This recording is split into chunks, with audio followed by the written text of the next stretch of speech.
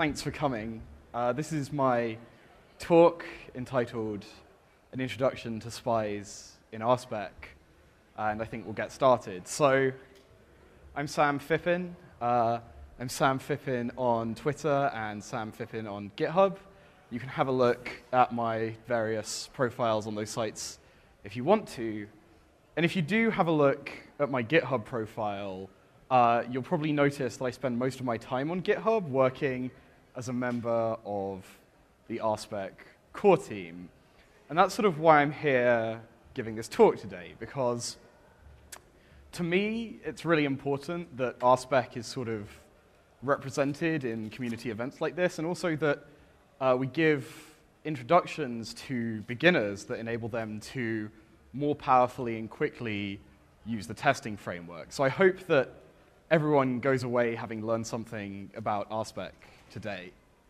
I work for a company called Fun and Plausible Solutions. We're a sort of consulting agency for data science problems, which means that we tend to work with companies that know how to build really great web and mobile applications, but don't necessarily know how to do things like machine learning or recommender systems or A/B testing and things of this ilk. And if you're trying to do those in your own work and you're struggling for whatever reason, please do come and have a chat with me after we're done, because I love talking about this stuff. So I wanted to sort of preface this talk by saying that my sort of conceit for this talk is not for me to drop some grand position on software engineering or present my ideas for what we should be doing 10 years down the line, but instead sort of present an interesting slice of facts about testing and how RSpec works. And I'd much rather everyone in the room learn something than I get to the end of my talk. So if I say something that you find confusing or you'd like me to expand upon, I would ask you to interrupt me and ask a question, because more likely than not, if you have a question about something, someone else in the room will as well. So this talk is really about testing and how we actually go about testing our software in Ruby and the tools that we use to do it. And one thing that I find amazing when I work with people that use different programming languages, like I work with a lot of people that do Python and Java and build apps for iOS and Android, is that the Ruby community is the community that has just embraced testing. They've really sort of engulfed it and accepted it into their everyday practice. And that's not the case with many of the other programming languages and communities. And to me, it's amazing that we do as much testing as we do, even at the beginner level. Because even if those tests aren't perfect, even if, for whatever reason, they have problems, it still means that I can walk up to someone's app that I've never seen before and begin confidently making changes without having to worry about what's going to happen as I do those changes and I'm going to break something. And I wanted to sort of provide my thoughts on why writing tests, why actually building automated testing for software is a really useful thing to do, or at least one perspective that you could take. And to me, this is really to do with mental models of how we write our software. So in the beginning, when you're working on an application, I would argue that it's entirely possible for you to hold nearly everything that your software is doing in your brain. And that means that it's really easy for you to make changes with confidence and adapt to the software that you're writing. But as time goes on and our product managers and our users come to us with feature requests or bug reports and we make changes and grow our software, that becomes more and more complex, and our software begins to get sort of bent out of shape, and it becomes very difficult to hold everything that your software is doing in your brain. And to me, this is where the tests come in. They literally allow us to serialize knowledge about our application into an executable form. And I think this is one of the things that I often see beginners struggle with is actually a good impetus for why writing tests is useful. They understand sort of behavior verification and so on, but that doesn't seem to be a long-term goal. Once you've got the behavior written, that's it, right? Well, yes and no. And I think the just sort of test suites soaking up knowledge is really useful to have in the applications that we write. And I think that knowledge, as it grows over time, allows your team to expand and allows you to continue to work with your software. It's also true that when you're writing tests alongside software together, so growing your software and your tests at the same time, you're able to find bugs in new features as you're developing them. And what that means is that you can build your feature and deliver it knowing that more likely than not, it's going to work when it's integrated with all of the others. And also, that all of those bugs that you encountered whilst you were developing your software are less likely to actually be present ever again in the future. If you just refresh a web browser every time you make a change to the software that you're writing, it's more likely that those things are going to come back. And perhaps more than this, when a bug in our software does make it all the way from us, through our managers, through our QA, and all the way out to our users, if you write a test that demonstrates that bug and fails when that bug is present, and then you implement the fix to your software that allows you to actually verify that the bug is gone, you can be pretty certain that that bug is never going to come back. And I think that that's a really useful property to have when writing software. It's also true that we can write tests that actually help us improve the design of the software that we're writing. Some kinds of tests, when you write them, allow you to focus so deep on a single piece of code in your application that the natural result is that the actual design, the software architecture of the system that you're writing improves. And this is a really useful property to have when writing tests. But to talk about that in any detail, we need to talk about the kinds of tests that it's possible to write. And I wanted to start with the sort of test that I think most beginners write when they're thinking about how to test applications. And that's an integrated test. And the idea behind an integrated test is that you're going to take your entire application, your database, things that talk to the internet, email systems, Amazon access, whatever, and just box it up. And then you're going to sort of interrogate that entire system as one piece, effectively interacting with your application as a user would, and faking no part of the world in which your application lives. And this kind of testing, this integrated testing, I think is really useful for certain kinds of behavior that we expect when writing systems. So it's generally true when you're writing integrated tests that if an integrated test fails, your application is definitely broken. And if it's passing, that means that your application might be working. And those sort of information keywords there are really important. The opposite end of the testing spectrum is an isolated test. And an isolated test takes a single piece of your application, a class or perhaps even an individual method, and isolates it from all of its dependencies and all of its collaborators, and forces you to focus on the very specific implementation of just that piece of functionality. And in order to achieve isolated testing, you necessarily have to fake part of the world that test is going to touch.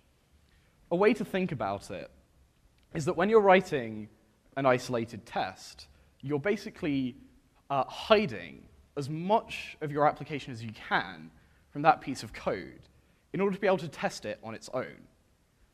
And isolated tests, due to their extremely focused nature, are what give us our ability to exert design pressure on the software that we're writing.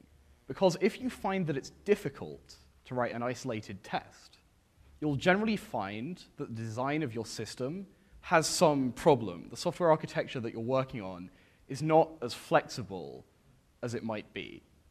And the sort of intuitive explanation here uses the idea of coupling.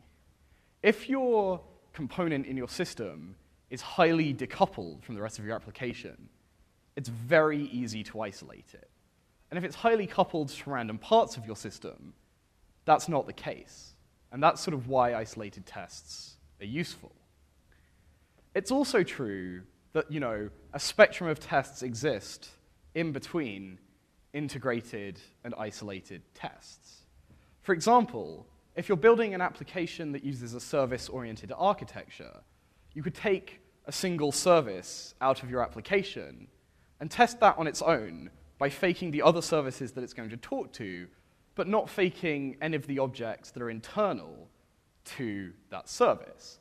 And that would be like a partially integrated and partially isolated test. But it's just to sort of demonstrate that there are a spectrum of isolations that you can apply to tests, and that's an example. But I wanted to sort of talk as well about the use of actually faking different components of our system, and to do so, I wanted to use an analogy that I've actually borrowed from Justin Searles, who's giving the closing keynote of this conference. He gave a talk about isolation in testing that I found quite useful. And the idea here is that let's imagine that we're building a GPS system for a new Boeing 747. Well, we could do an integrated test as we were building our GPS system. Literally put it in a plane and fly it, and the plane crashes because we wrote our GPS wrong. We do this again and again and again until our system works. But that's obviously going to be very expensive and slow and destroy a lot of planes. And if we take that GPS unit and we isolate it, we can test and get fairly confident that it's going to work before we put it in any plane whatsoever. And that's going to be a lot faster and a lot cheaper and a lot more useful. And we can sort of draw a parallel in building computer systems, right? Where, talking to a database server and an email server and Amazon is really kind of going to be expensive, right? And it's not going to work all of the time if your network is down for whatever reason, or you're in a foreign country and your Wi-Fi isn't working and you can't have roaming. Anyway. So yeah, let's talk about ways that we can actually fake different parts of our application and talk about how those are useful. And this is where we're going to deviate from sort of talking about testing in general and start talking about RSpec in specifics. So in RSpec, and in fact some other testing frameworks, we have a concept of a stub. And the job of a stub is to take some object that our system collaborates with, a component that we're isolating collaborates with, and fake out a response to one of that object's method calls. So what you're going to do with a stub is you're going to pick an arbitrary object that your object collaborates with and replace one of its methods with the stubbed implementation. And the idea with a stubbed implementation is that it's so simple that it allows you to not have to worry about the implementation of that collaborating object, but instead just allows you to focus on the implementation of the object that you actually care about whilst ignoring that particular collaborator. Stubs are really useful for taking an object and isolating it, but they don't allow you to verify that any collaborations between objects actually happen. And it can be a desirable property to actually test that our objects are collaborating with each other, right? If my object depends on something else, I may want to verify that I'm actually calling that other object's methods. And to do that, you use what's called a mock. And mocks are very similar to stubs. They take the implementation of some method on another object, and they replace it with what's called a mocked implementation, whose job is to actually check that a call occurs and then cause the test to fail if no call is made. And so where stubs just merely allow you to isolate yourself from a dependency, mocks allow you to verify that you're actually interacting with that dependency. And so now we should talk about spies. That's sort of what the title of this talk is about. And spies are different to stubs and mocks in that their job is not actually to replace the implementation of any individual method, but they are objects in their own right. So when you're using a spy in your tests, you're actually creating a new object and then pushing that object into your test in a way that allows you to sort of isolate with your collaborators. And if all of those words didn't make all that much sense, don't worry, because now I'm going to do some live coding, and hopefully it's going to go fine. So, and let me just mirror my displays here. I think everyone should be able to read that. I ran to the back of the room and checked, but please holler if you can't. So, has anyone here never used RSpec before? Cool. Oh, that guy. So this is a really simple, just like template RSpec test file. And all we're doing here is we're loading a file called spec helper via require. And the spec helper just sort of sets up some common defaults for our RSpec test suite. And then we're using the describe method here to actually set up a group of tests. And we're going to write all of our tests inside this describe block to actually do some things. So let's have a look at how spies in RSpec actually operate. Then I'm going to move on to an example using an existing piece of code, and then I'm sort of going to wrap up and take questions, and we can play with the technology. So it records method calls. So in RSpec, the way that you get a handle to a spy object is you just invoke the spy method anywhere in the body of your test. When you're writing tests in RSpec, you use this it method to create a new test, and then everything in here is actually the sort of body of our test. So I've got this handle to a spy object, which is called mySpy. And the way that I set expectations that methods actually get called is with some sort of normal RSpec syntax where we say expect mySpy to have received foo. And what this line of code does is it will check all of the method calls that have been sent to the mySpy object and see if any of them match the method name foo.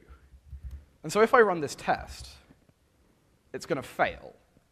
And the reason that the test has failed is that it says right here, double.foo any args, expected 1 times with any arguments, and received 0 times with any arguments. So all I need to do to make this test pass is invoke mySpy.foo. And now if I run the test again, it's passing. So what's actually happened here is that when I've invoked the foo method on the spy object, it's recorded that that call has been made, and then I'm actually checking which calls have been made here on this final line of the test. You can also match arguments when you're writing tests with spies. So if I copy the body of this test and drop it in here, I can add this with call to the have received call, which will actually validate the arguments get passed. So what I'm expecting now is that there will be an invocation of the foo method with the arguments 1, 2, and 3. And if I execute this test, it will fail because it expected 1, 2, 3, and it got no arguments. If I delete the call altogether, it will go back and say that it was expecting 1 times with that 1, 2, 3 argument list, but it was received 0 times. But if I just add the call back and actually provide the correct argument list, that test will now pass. Finally, you can actually also check that method calls happen a specific number of times.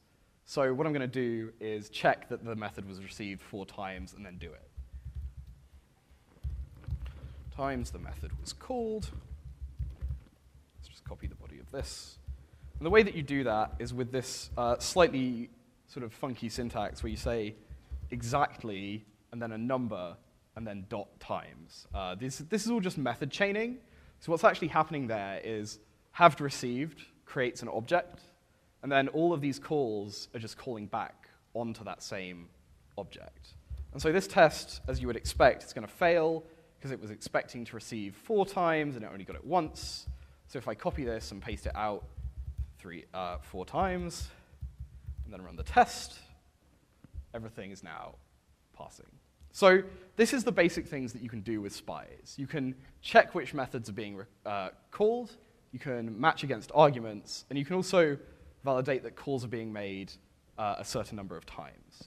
So I'm now going to move on to looking at a test for an actual piece of Ruby code. And so what I've done here is I've written an object called counterClient. And the job of counterClient is to provide an API wrapper around an extremely simple HTTP service that I've written, which stores counts that are provided to string keys. And so what this is really doing is it's making HTTP requests out to like some external service and then sort of providing responses to those. And so basically what I've got here is a set of integrated tests for my counterClient, right? And so the behavior that it has is that if I don't increment a key at all, and I call the get method on that key, I get the integer 0 back. If I call increment once, and then I call the get method on that key, I get the integer 1 back. And finally, if I do this a random number of times, I get that random number back. And so these 3 tests sort of provide all of the coverage that you need to actually validate that this object is correctly counting string keys. Just to prove to you that the implementation actually works, if I run my tests, they all pass for the counterClient. And you can see here that the runtime is significantly higher, and it is actually making HTTP requests.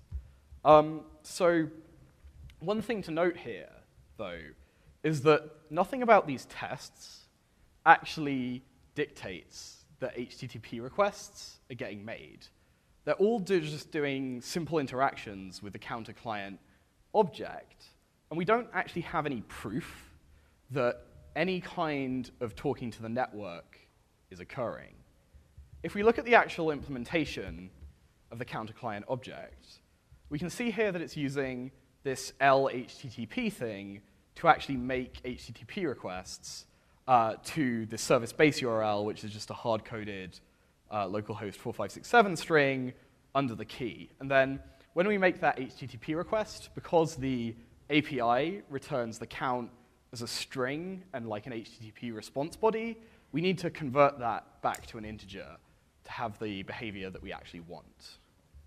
So we sort of established that our existing set of tests don't actually validate that we're making HTTP requests.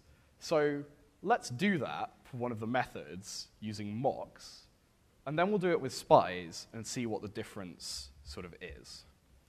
So I'm actually just going to do describe get here. And this is a kind of RSpec idiom. When you're describing instance methods on individual objects, so when you're just testing an instance method on a particular object, in the string that you provide with the describe block, you typically do like the hashtag symbol and then the word get, and then the word that is the same as the method. So it calls the get method on the LHTTP client, right? That is what the behavior actually does. You can see here. So let's implement that. And this is how you do a mock in RSpec. You say expect, and then the thing that you want to mock, to receive, and then the method name. And then I'm going to do the argument here, which is HTTP localhost 4567 key. One thing we do need to do is lift key up to the top level of the test. So RSpec has this mechanism called let, which allows you to take common pieces of the test that you're writing and extract them so that you can reuse them without having to repeat yourself inside the individual tests. And I've currently got this let inside the describe for the integration tests as opposed to the describe for the entire class. So I'm just going to move this up a level so that it becomes available to all of the tests in this file. And so now that key reference will be the same as the value that I've got up here. I'm then just going to call counterClient.getKey. And that should make the request right. Because we're calling the method, and that method collaborates with that object, we should be fine. Let's do that. Cool. And so the new test that we've just added is passing. That's useful, but I always think that it's a good idea to see a test that fails as well as a test that passes. And so what I'm going to do is I'm actually just going to comment this line out and then go back to my tests and run them. And we can see here now that all of our tests are failing, but the one that uses the mock, the one that sets this expect to receive, is also failing. So we know that it's possible for that test to fail. We've seen it in both states, and so I'm sort of happy with that test now, and I'm going to move on by fixing the implementation. So we've sort of now verified using mocks that our object is collaborating with the HTTP client correctly by making the GET request. But there's a couple of problems with this test that we've written.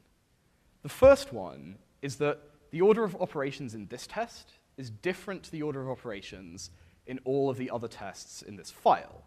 So if you look at this one above, there are 3 distinct steps, which I'll highlight here by pushing them apart. We have this sort of setup step, where we actually generate the random number of calls that we're going to make. We have this action step, where we're actually doing the calls. And then we have what's called the expectation step, where we're actually checking that the state of our system is correct. And this is a sort of idiomatic test design pattern called arrange, act, assert.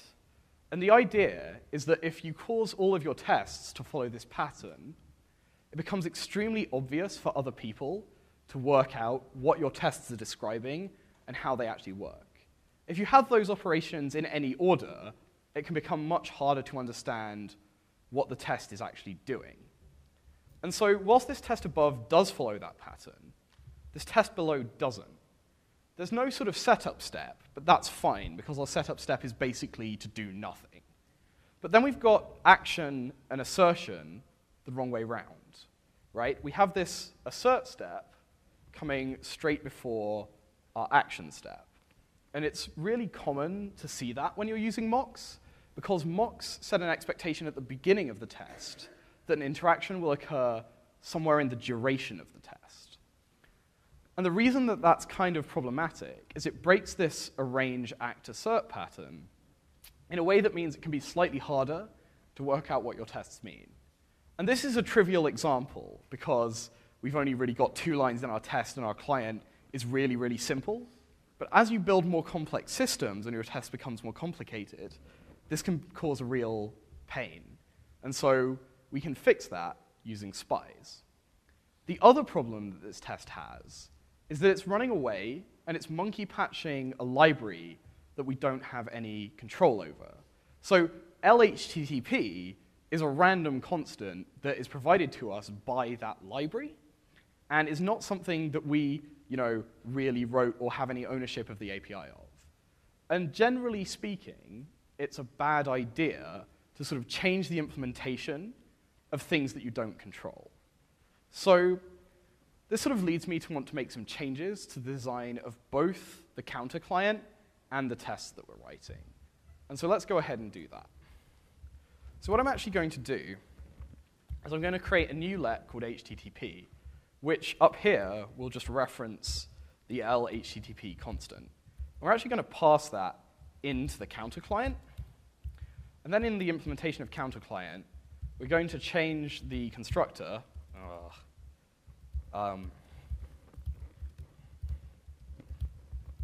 to actually take the passed HTTP client in, and then we're going to change the implementation of this HTTP client method to just return the instance variable of the passed in HTTP client. If we go back to our tests and run them all, they should all still pass. And this is an example of an extremely small refactoring we've made that will allow us to improve the design of our tests in just a second. So, what? Oh, thank you. Typing is hard. Great. All of our tests are passing. Thank you, pair programmers in the audience. So that's great. because now what we can do is we can go down to this test and override the definition of HTTP to just be a new object. And now, when I do this, that just went ding. Object does not implement get. Oh. Let's use a double. Sorry, I screwed up.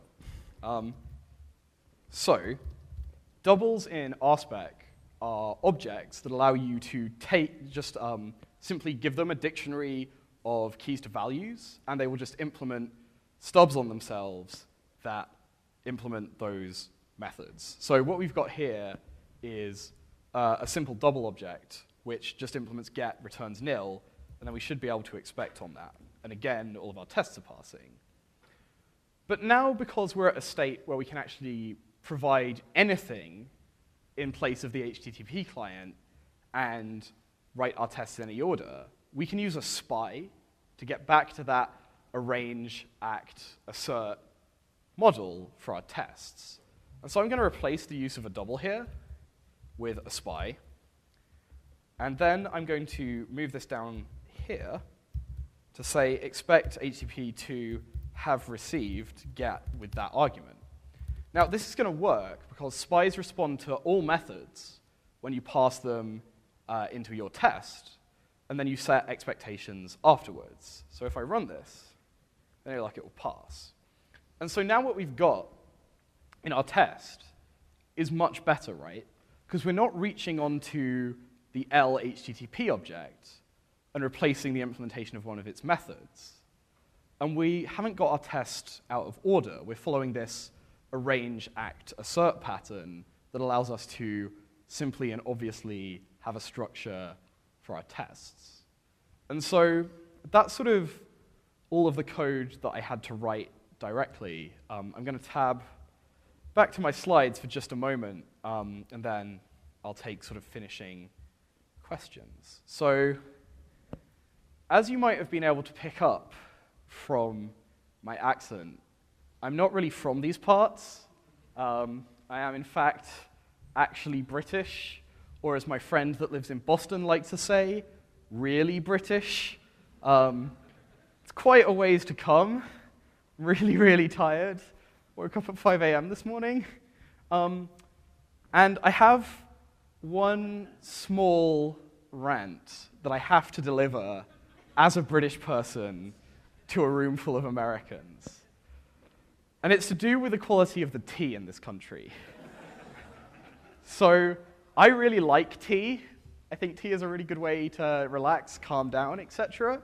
But I cannot for the life of me get a good cup of tea in this country. So some of my friends who I was visiting in Atlanta before I came to this conference took me to a tea place there, and it's a professional tea place, and it gave me bad tea.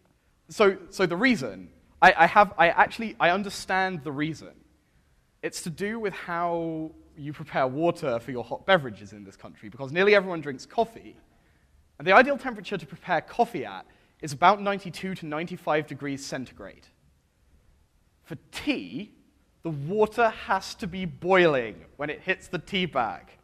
And so Americans, if you do nothing else, if you have learned nothing from this talk, learn to boil your water properly when you put it in your tea. Thanks very much for listening.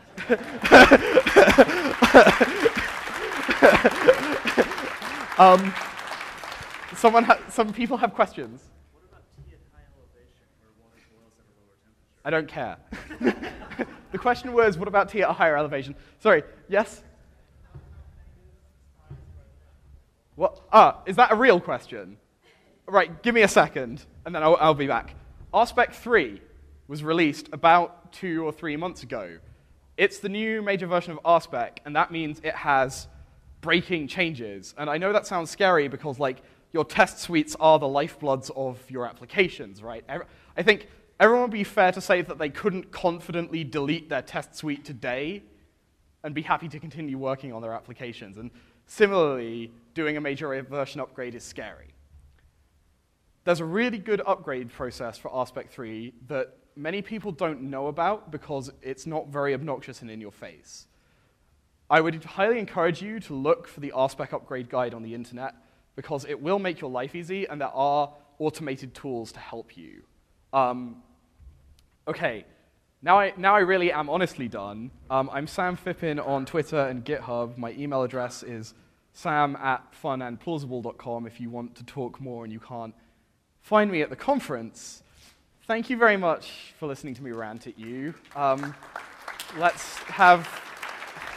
Oh, you guys.